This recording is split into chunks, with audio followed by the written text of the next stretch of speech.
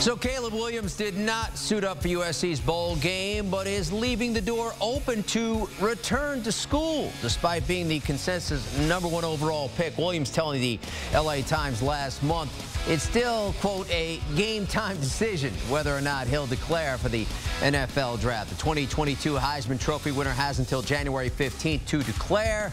Could the potential landing spot sway Williams' decision? The Bears currently hold the first pick via the trade with the Carolina Panthers and have a 96% chance at staying there, according to Sportsline's projections. Williams made headlines over the weekend by liking a post on social media that the Bears should draft Ohio State wideout Marvin Harrison Jr. and stick with Justin Fields at quarterback. For a deeper dive, we now welcome in CBS Sports senior draft expert Ryan Wilson. And Ryan, how much stock do you put into the potential landing spot impacting a decision that Williams is about to make? I think Jim would probably, and I'm dating myself here, it might be in Caleb's best interest just to stay off social media and not give people ammunition to use towards him as we go through this draft process, because we still have about 120 days until the actual NFL draft. Yeah. And that's going to be a talking point, fair or not, whether Caleb Williams is mature enough to handle being the #1 overall pick, to being QB1, to going to an organization that almost certainly will be struggling and need his help. There's no doubt that he is a special talent, and I cannot stress that enough.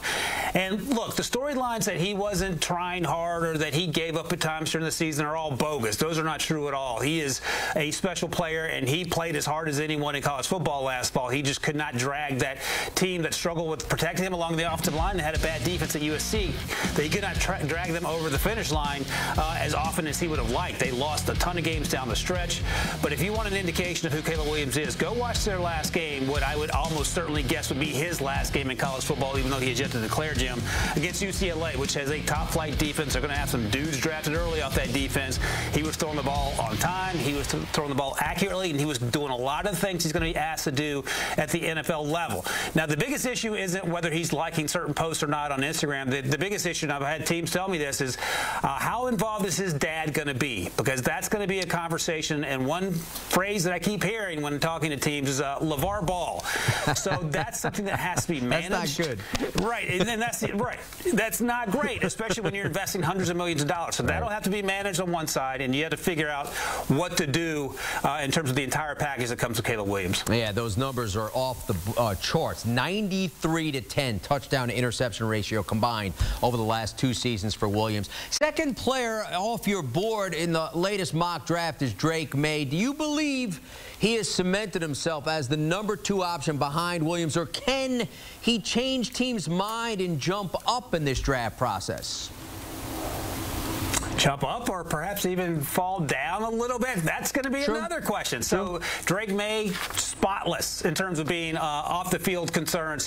He comes from a family of athletes. His brother, Luke May, was a part of that UNC national title team on the basketball team a few years ago.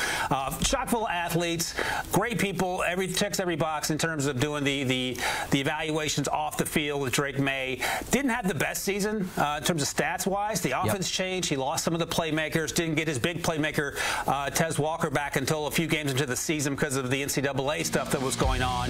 But he makes a lot of big-time throws. He's fantastic in space. He's a great athlete. He looks the part in terms of his size and his build and his physicality and his arm strength. There are teams that will consider him over Caleb Williams because of the things I talked about with Caleb's off-the-field concerns, and that just primarily being his dad, now that he's a bad kid. The other name to keep an eye on, Jim, Jayden Daniels, Heisman Trophy winner. And when I put this mock draft together, I texted a few people in the league and said, is it crazy to think that Jayden could go ahead of Drake May? And the response I got back is it's not crazy at all. And that's going to be a conversation we're going to have over the next 4 or 5 months as we sort this out, because Drake is a different player than Jayden, who's a different player than Caleb.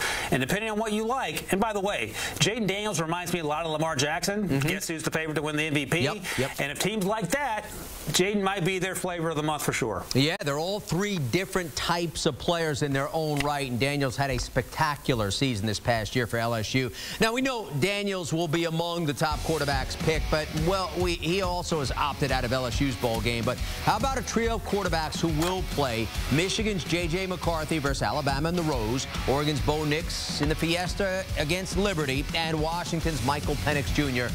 versus Texas. Which of the three will improve their draft stock more with a strong bowl season showing? Jim, shout out to the graphics team for covering up the gray and Bo Nix and Michael Penix's pictures because they've been in college so long, so they still look young and spry. But J.J. McCarthy is definitely the guy that can help himself the most. He's younger than those two, and by a large margin, I would imagine. But here, look, he was not asked to do a lot at Michigan. That team is so stocked on both sides of the ball. He was primarily asked to be a game manager and occasionally make some throws. Look, he did not have a great season. You go back and watch some of his games, and there's some questionable throws, but then you see the athleticism, and then you see the glimpses of the arm strength and the decision-making, and then you see the other side of that coin in which he makes some bad throws. He makes some poor decisions. He wasn't asked to do a lot in some of the games late in the season where they handed off what felt like 50 straight times. So going into this game, which is, again, going to be the Final Four as you prepare to get to that national title game if everything goes well against a really good Alabama defense, if he balls out in that game, and perhaps that's an opportunity to play in another game that's for all the marbles, so to speak, we're going to have a conversation similar to the one we had last year when everyone said, so C.J. Stroud's a great pocket passer. Is he mobile? And then the Georgia game happened, and everyone's like, oh, this guy is not messing around. And we see that week in and week out now for the Texans when C.J. Stroud's healthy and is on the field. So I think that's an opportunity for J.J. McCarthy to make those same sort of strides. Bo Nix, I think he'll probably end up being a day two guy. There are teams that like him, but there's concerns about his decision-making consistently.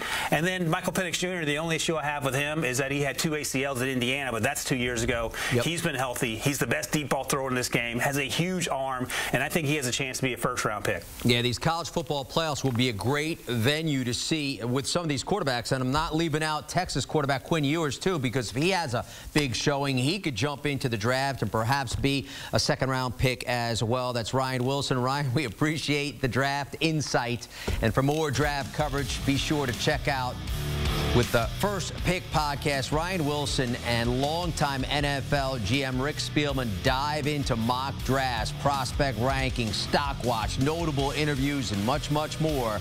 Download and subscribe wherever you get your podcasts.